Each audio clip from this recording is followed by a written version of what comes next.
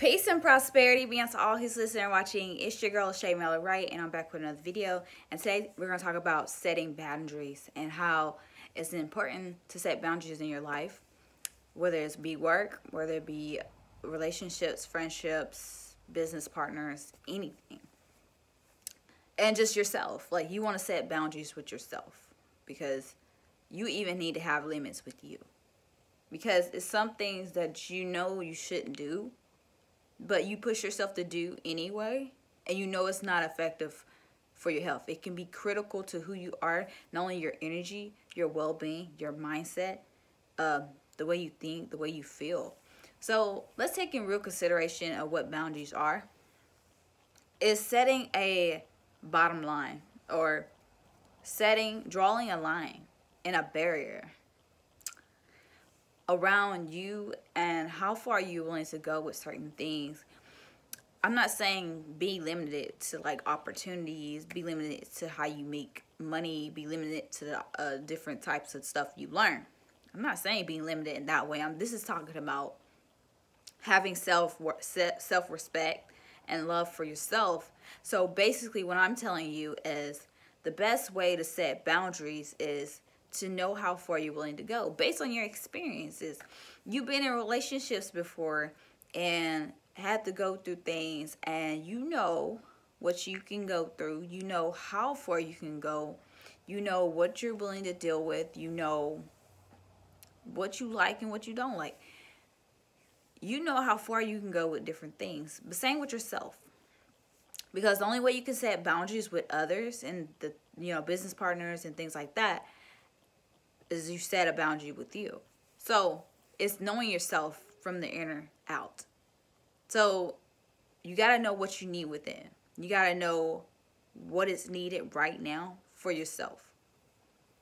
So if you know you cannot be around people all day long, and you allow people to be around you all day long, and you allow yourself to get aggravated, you allow people to get under your skin, or whatever the case may be, you allow people to be around you 24/7 and don't give yourself the time of day to get a break from people, get a break from society, social media, whatever it is. When you don't give yourself the respect, the break it needs, you shut down. Not only mentally, but not only mentally, but in a depression state. You backfire on yourself when you don't respect your boundaries enough to know when enough is enough. You know, based on your energy, based on how you feel around people, based on how people respect you, how they talk to you, how they treat you, what they say to you, you know exactly how far you can go with people. But when you don't set a boundary, a bottom line of how you want to be respected, you set up the example of how you want to be treated based on how you treat yourself. And if you don't set a bottom line with yourself, and you let people go far and do whatever, run over you, treat you like a doormat, do whatever, right? You let people do whatever to you, then you will, that's what everybody else around would do. If you let people just call you any time of day, if you don't give yourself the things you need, the break you need, the space you need, cut yourself off from the people who don't deserve your attention nor your energy.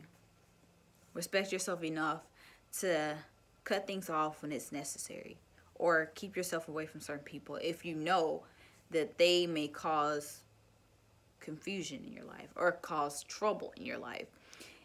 If you cannot respect yourself enough to quit something that you know is not good for your health, mentally, physically, emotionally, or even just like the way your body is on the inside, your organs, your heart, your lungs, if you can't respect yourself to have a bottom line with you enough to know that after so long of using something as a coping mechanism, you can go overboard with coping mechanisms.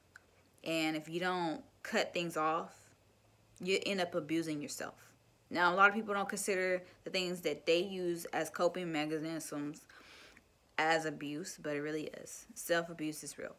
And when you abuse yourself, whether it's mentally, physically, emotionally, or verbally in your mind, or you speak crazy to yourself in your head, you need to set boundaries. And the way you do that is you cut off anything that is negative or abusive or mistreating or not good or not beneficial, or it doesn't grow you as a person, off. If you know you speak bad thoughts about yourself in your head, then you need to practice on saying better things about yourself. Okay? Now, it's good. It's okay to have your down days. It's okay to be down sometimes.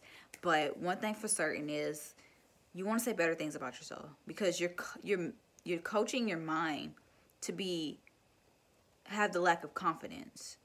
You're like defeating your confidence, and you're not giving yourself a chance to be victorious, as you should be. You should be victorious. You should be great. You should feel great. You should think great. But when you beat yourself down in your mind and think that you're not enough, and that what you do is not enough, and that what you're working on is just not, when you beat yourself down in your mind, when you lose the battle of the mind, you lose the whole battle. But then also it goes down to your health. If you can't, some people half do things. They'll do one thing perfectly good and then maybe do another thing perfectly good, but don't do it all good. And one thing I don't like about half doing things is you try to make yourself seem like something you're not. And ultimately, even if you do certain things so good to a point, you're still missing a step. So you're still messing up the process. So you got all these different things good. Then you come around to part of the process and you mess up, and you mess up the process by doing something bad. You might as well go ahead and do things the proper way instead of taking shortcuts. Because the only way you're going to fix things is if you really take the time and the due diligence to work on it. Like, people use drugs, people use alcohol, people use anything to cope with their problems, with their thinking, with themselves, with their problems. And it's not good, because after so long of using a coping mechanisms, you go beyond the line to self-destruction, to self-abuse. Now, self-destruction can go from, you can tear yourself down and remake yourself up to a greater person. Now, it can work like that, or you can destroy yourself down till it becomes mental, emotional, verbal, and physical abuse, to the point where you don't come back from it. And I need you guys to understand that a boundary is important. Setting boundaries are important. If you know somebody's energy is not good, you better cut that person off. Now, if someone's like disrespecting you, you're going to be around a disrespectful person. Now, if you struggle with speaking up, it's best to work on it and like really speak up for yourself. Find your voice, because everyone has one. When you don't set that bottom line, you allow anybody and everybody to walk over you. It's better to have a guard up. It's better to be guarded. It's better to have a barrier. Now, I'm not saying it's good to be closed-minded. It's a different thing. Setting a boundary and a barrier is important for mental, physical well-being. And it is the wealth to health, okay? The wealth to health. If you want to prosper. Now, the key to success is to be around like-minded individuals. Let me put that in there. But you have to also know that even though you can attract like-minded individuals, you can also attract like-minded individuals that don't respect you, that don't appreciate you, that don't have your best interests at heart. Is secretly competing against you, you know? So even in that mindset, you know, there's no yin without yang. So even if you do attract the same minded people, they don't have the same motives. They don't have the same agendas. They don't have the same benefits. They don't live for the same purposes. They don't do the things you do. They don't live the way you live, and they wasn't raised the way you was raised. And you have to come back to this understanding that if you don't set a boundary with people, business partners, anybody, yourself, and you need to have a connection and relationship with yourself in order to know what you can and cannot do, or how far you can and cannot go with certain things. Now, that doesn't mean you should limit your experiences. You don't have to experience everything with everybody. Trust me on that one. You don't have to experience everything with everybody. Now, experiences with other people, different experiences bring out different versions of who you are. Let me just say that, because different people bring out different sides to who you are. And that's the truest statement. That's my philosophy. But honestly, the only way to be the best you is learning how to set boundaries enough to respect yourself, so that when you're ever in a position or in a place in your life where business partners don't respect you, or people don't respect you, or anything, it could be anything, even family, when you're in a place where you don't know how to set a barrier or a boundary, or just keep yourself away from things or people, or even social media. We all know how negative social media can be for your mental capacity, and it can affect your health. And if you're somebody who's very sensitive to energy, or just when you read things you get really sad or depressed, you see a video, you get sad, you cry, you laugh. We're emotional creatures. So when scrolling on the web, you take the time to sit and look. If you don't give yourself a limit on social media, you're going to create a strong amount of sentimental depression, breaking your mind down. Because you, depending on the kind of person you are, will determine how social media is for you. You'll scroll down. Some people will get on social media and they'll scroll down and they'll be very happy for everybody who's successful in there, or everybody who's having great things happening in their life. They're on vacation and all this good stuff, right? And I would be happy for them. Then you have some people who get on there. They'll be very envious. They'll be very sad. They'll be very depressed. Oh, I wish my life was that happy. Or, you know, you have to be mindful of how you perceive social media, how you perceive life in general. Because your perception is your reality. And when you take things into a perception that is not necessarily healthy for your well-being, then you allow yourself to be overpowered by things outside of you. No longer do you have a connection or control of the relationship with you, because you don't build one with you if you don't have a boundary or a barrier. You need to learn how to set boundaries. And the way to do that is cut things off that are not meant for you. Let things go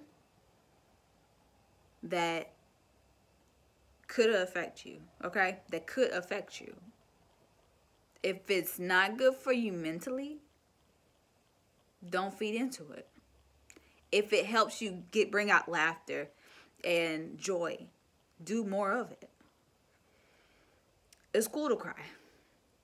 We all need to cry from time to time, but doing the times most necessary when it's needed. Don't hold on to the past, nor do you focus too much on the future. Focus on the now. Set the boundaries of today so that you can forever be set up for future circumstances or future things to come. Because there's many people that are going to come in your life, and we can't determine nor change that. But what I'm saying to you is, you got to determine how you want to be treated. And you are a reflection of that. I want to be treated greatly. Greatly. So every day I'm working on being a better me so that I can have great relationships with other people. And I respect myself highly. I love myself deeply. And I cherish my life. I invest in my future and I focus on my dreams. So what about you? Comment down in the comments below if you made it this far. Engage with me. Let me know how things are going. Do you know how to set boundaries for your life? Do you know how important it is? I know people make boundaries sound so simple. It really isn't. Because boundaries are something deeper than the surface. Everybody talks from a surface level, and I'm not a surface kind of person. So if you watch from my channel, it's definitely not surface. We're going to go to a deeper spiritual level of things. But I want you guys to comment down below, share this video, and let me know what I can share with you, what I can help you with, in any way I can improve my feedback. Love you all.